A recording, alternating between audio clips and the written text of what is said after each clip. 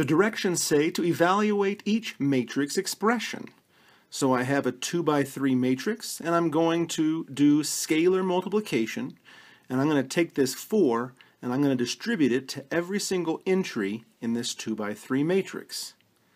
So when I do that, I will have another 2 by 3 matrix, so the dimensions don't change, but I'm going to have all of these entries multiplied by 4, or what we call scaled by a factor of 4. So 4 times -2 is -8.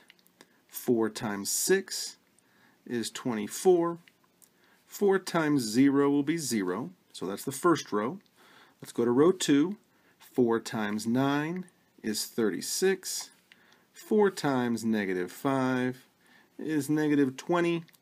And finally, 4 times 1 is 4. I'm going to go ahead and close up that matrix.